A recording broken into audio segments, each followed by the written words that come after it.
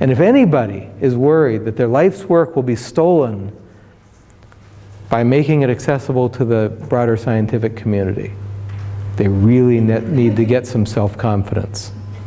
Ironically, a lot of those that are hoarding their data were funded by taxpayer money in many countries. There is that also. Okay, so digital accessible knowledge. A lot of data exists for a lot of taxa around the world.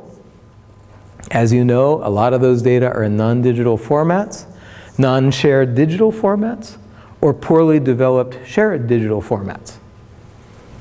And again, if the data aren't digital and accessible, they don't exist. So let's look at where we lose digital accessible knowledge. In some sense, out there is all of biodiversity. Might be 5 million species, might be 50 million species. Nobody really knows. And a big piece of biodiversity has not been sampled. So right away, the part of biodiversity that's been sampled is a tiny subset. In space, in time, in environment, and in taxa.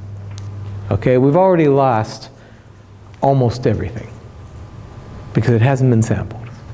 Now, from what's been sampled, some of those observational data, some of those specimen data have been lost.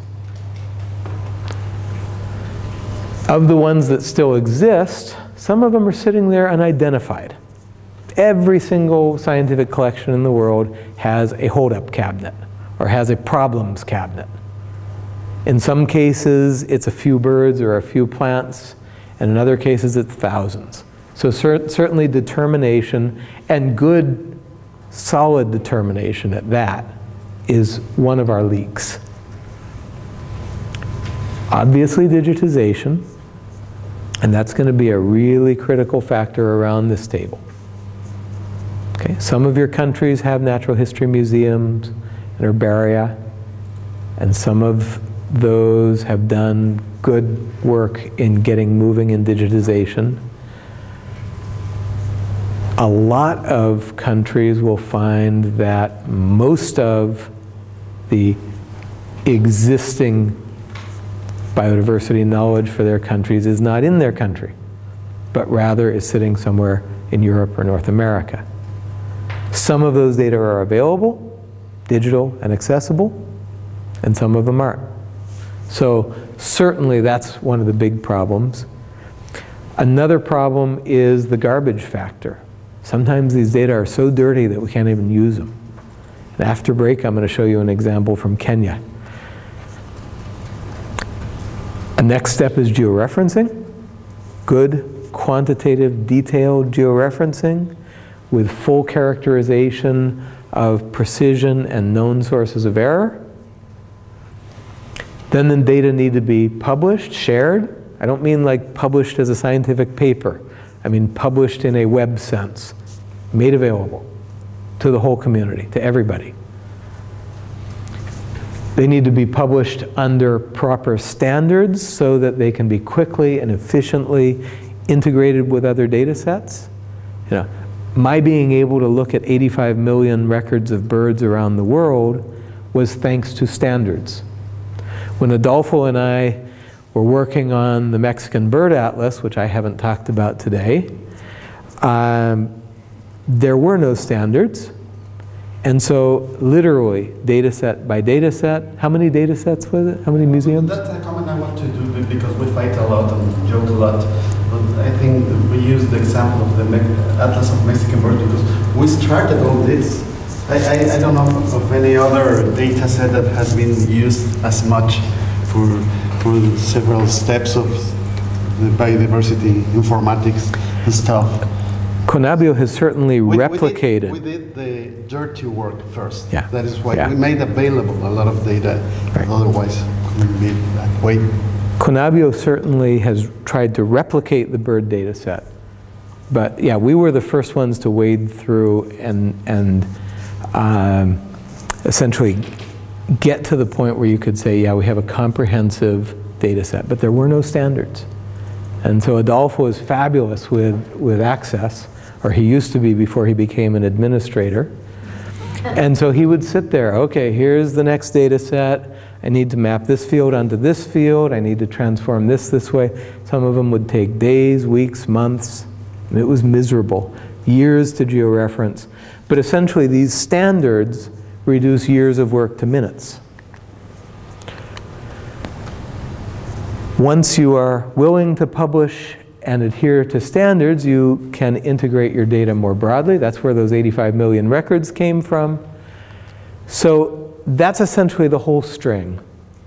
You could imagine them in different order, and you can certainly add to the list. That's fine. But my point is, let's look at the leaks. This first one is kind of trivial. There's a lot of work to do. Okay? But then, all of these are sources of information loss. Okay? If this is the sum of knowledge that has existed at any point in time about your country, all of these red arrows represent opportunities for information loss. My guess is, this is really ballpark, but my guess is that if you really could see all of these leaks, it's not easy, you would be, in your data sets that you have, at the end of the day, you'll probably be looking at about 15% of what's really out there, what got to here or here. Okay? So if we're trying to improve biodiversity information and knowledge, one of the easiest things to do is to plug some of these leaks. Obviously, I'm very eager, and many of you are very eager to go out and do the field work. But we may achieve bigger immediate gains by plugging digital accessible knowledge leaks. And by looking at the information that essentially flows through here, we can then do this new work more effectively, because we can do it in the gaps, the true gaps. So remember my tantrum just a moment ago about, you ignored my data set for that place in the Amazon. Probably the botanists know that, oh yeah, that institution that town's not going to name has huge collections from that region. Okay? And so maybe they're going to at least ballpark avoiding those collections. But if at the end, if at the end of this, the usable information is rather comprehensive, then that's where we have the opportunity to do the gap analysis and orient our future surveys. I'm not saying wait on the future surveys until we digitize all the data from your country. But I am saying that this work will be optimized as you consider this information.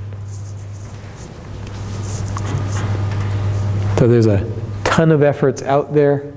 Adolfo and I kind of first started participating in this informatics world in the North American Biodiversity Information Network, and we literally killed it. Not we particularly, but we, the group, killed it and morphed it into HerpNet, Ornis, Manus, and FishNet.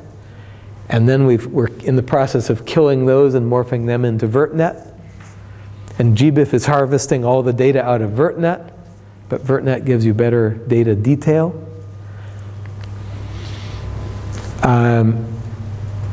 One of the solutions out there is essentially citizen science. This is a really interesting example, eBird. This is to give you the example of that same northern cardinal. That's the data density. It's just a ridiculous number of records of cardinals because everybody sees them on the feeder and notes them because they're so bright red. Here's an ant pitta that's rather rare, but this is a pretty good characterization of its distribution. And then, here's a species where there's essentially nothing known about it, a finch in the Gobi Desert in Mongolia. But you can do things like this, My eBird, you can keep your life list, your country list, your state list. I mean, people love this. It's a sport, okay? I had a student once who had a competition with like 5 friends. It was called the Birdident competition, like president.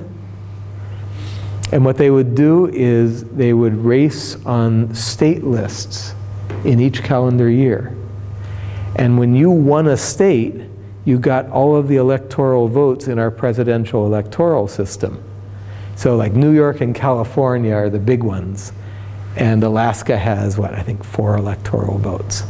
So it was much better to win New York or California, Ohio, Illinois, than sparsely populated states. And every year, for years and years, they would do that. But they're generating data.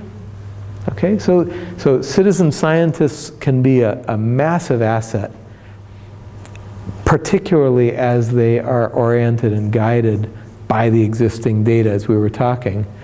And so just, sorry, Adolfo.